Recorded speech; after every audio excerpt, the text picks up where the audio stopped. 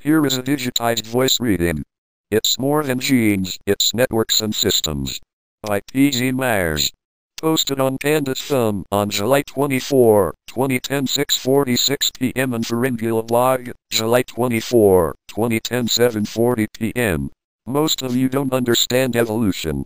I mean this in the most charitable way. There's a common conceptual model of how evolution occurs that I find everywhere, and that I particularly find common among bright young students who are just getting enthusiastic about biology. Let me give you the standard story, the one that I get all the time from supporters of biology. Evolution proceeds by mutation and selection. A novel mutation occurs in a gene that gives the individual inheriting it an advantage, and that person passes it on to their children who also gets the advantage and do better than their peers, and leave more offspring. Given time, the advantageous mutation spreads through the population so the entire species has it. One example is the human brain. An ape man millions of years ago acquired a mutation that made his or her brain slightly larger, and since those individuals were slightly smarter than other ape men, it spread through the population. Then later, other mutations appeared and were selected for, and so human brains gradually got larger and larger. You either know what's wrong here or you're feeling a little uneasy. I gave you enough hints that you know I'm going to complain about that story, but if your knowledge is at the evolutionary biology 101 level, you may not be sure what it is. Just to make you even more queasy, the misunderstanding here is one that creationists have, too. If you've ever encountered the cryptic phrase RM plus NS, random mutation plus natural selection, used as a pejorative on a creationist site, you found someone with this affliction. They've got it completely wrong. Here's the problem, and also a brief introduction to Evolutionary Biology 201. First, it's not exactly wrong, it's more like taking one good explanation of certain kinds of evolution and making it a sweeping claim that is how all evolution works. By reducing it to this one scheme, though, it makes evolution far too plodding and linear, and reduces it all to a sort of personal narrative. It isn't any of those things. What's left out in the 101 story and in creationist tales is that evolution is about populations, so many changes go on in parallel. Selectable traits are usually the product of networks of genes, so there are rarely single alleles that can be categorized as the effector of change, and genes and gene networks are plastic or responsive to the environment. All of these complications make the actual story more complicated and interesting, and also perhaps, to your surprise, make evolutionary change faster and more powerful. Think populations. Mutations are the root of biological variation, of course, but we often have a naive view of their consequences. Most mutations are neutral. Even advantageous mutations are subject to laws of chance in their propagation, and a positive selection coefficient does not mean there will be an inexorable march to fixation, where every individual has the allele. This is also true of deleterious mutations. Chance often dominates, and unless it is a strongly negative allele, like an embryonic lethal mutation, there's also a chance it can spread through the population. Stop thinking of mutations as unitary events that either get swiftly culled because they're deleterious, or get swiftly hauled into prominence by the uplifting crane of natural selection. Mutations are usually negligible changes that get tossed into the stew pot of the gene pool, where they simmer mostly unnoticed and invisible to selection. Look at human faces, for instance. They're all different, and unless you're looking at the extremes of beauty or ugliness, the variations simply don't make much difference. Yet all those different faces really are the result of subtly different combinations of mutant forms of genes. Combinations is the magic word. A single mutation rarely has a significant effect on a feature, but the combination of multiple mutations may have a detectable or even novel effect that can be seen by natural selection. And that's what's going on all the time. The population is a huge reservoir of genetic variation, and what we do when we reproduce is sort and mix and generate new combinations that are then tested in the environment. Compare it to a game of poker. A two of hearts in itself seems to be a pathetic little card, but if it's part of a flush or a straight or three of a kind, it can produce a winning hand. In the game, it's not the card itself that has power, it's its utility in a pattern or combination of other cards. A large population like ours is a great shuffler that is producing millions of new hands every day. We know that this recombination is essential to the rapid acquisition of new phenotypes.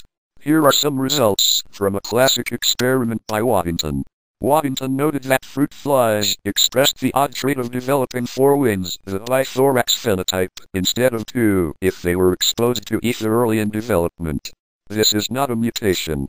This is called a phenocopy, where an environmental factor induces an effect similar to a genetic mutation. What Waddington did next was to select 4 individuals that expressed the bithorax phenotype most robustly or that were better at resisting the ether, and found that he could get a progressive strengthening of the response. The progress of selection for or against a bithorax-like response to ether treatment in 2 wild-type populations. Experiments 1 and 2 initially showed about 25 and 48% of the bithorax phenotype. This was confirmed in a cool way with a simple experiment. The results in the graph above were obtained from wild-caught populations. Using highly inbred laboratory strains that have greatly reduced genetic variation abolishes the outcome. Jonathan Bard sees this as a powerful potential factor in evolution. Waddington's results have excited considerable controversy over the years, for example as to whether they reflect threshold effects or hidden variation. In my view, these arguments are irrelevant to the key point. Within a population of organisms, there is enough intrinsic variability that, given strong selection pressures, minor but existing variants in a trait that are not normally noticeable, can rapidly become the majority phenotype without new mutations. The implications for evolution are obvious. Normally silent mutations in a population can lead to adaptation if selection pressures are high enough. This view provides a sensible explanation of the relatively rapid origins of the different peak morphologies of Darwin's various finches and of species flocks. Think networks. One question you might have at this point is that the model above suggests that mutations are constantly being thrown into the population's gene pool and are steadily accumulating. It means that there must be a remarkable amount of genetic variation between individuals, and there is. It's been measured, yet we generally don't see most people as weird and obvious mutants.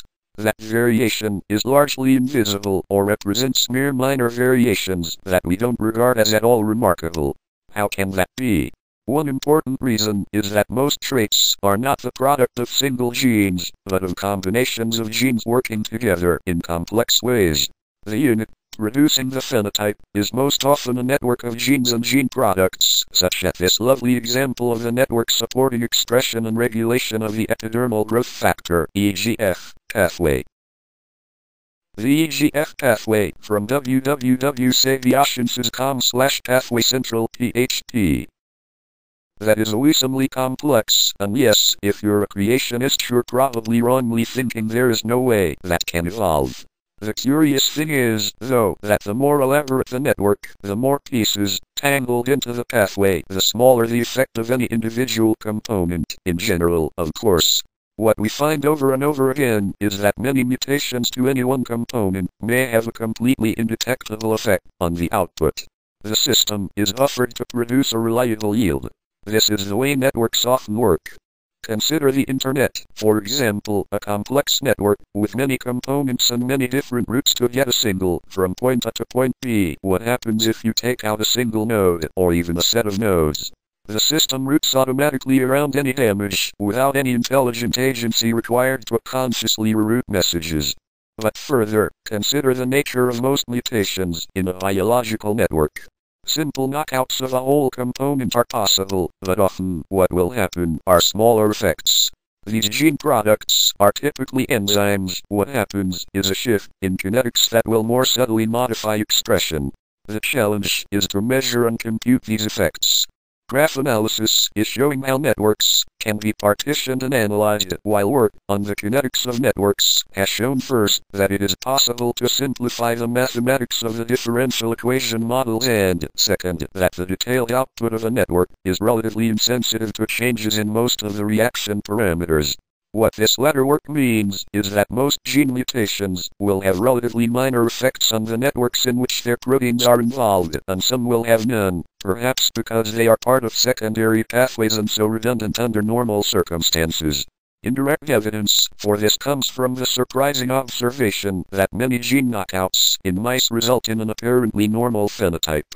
Within an evolutionary context, it would thus be expected that, across a population of organisms, most mutations in a network would effectively be silent, in that they would give no selective advantage under normal conditions. It is one of the tasks of systems biologists to understand how and where mutations can lead to sufficient variation in networks' properties for selection to have something on which to act. Combine this with population effects. The population can accumulate many of these sneaky variants that have no significant effect on most individuals, but under conditions of strong selection, combinations of these variants that together can have detectable effects can be exposed to selection. Think flexible genes. Another factor in this process, one that Bard does not touch on, is that the individual genes themselves are not invariant units. Mutations can affect how genes contribute to the network, but in addition, the same allele can have different consequences in different genetic backgrounds it is affected by the other genes in the network, and also has different consequences in different external environments. Everything is fluid. Biology isn't about fixed and rigidly invariant processes, it's about squishy, dynamic, and interactive stuff making do. Now do you see what's wrong with a simplistic caricature of evolution at the top of this article? It's superficial, it ignores the richness of real biology, it limits and constrains the potential of evolution unrealistically. The concept of evolution as a change in allele frequencies over time is one small part of the whole of evolutionary processes. You've got to include network theory and gene and environmental interactions to really understand the phenomena. And the cool thing is that all of these perspectives make evolution an even more powerful force.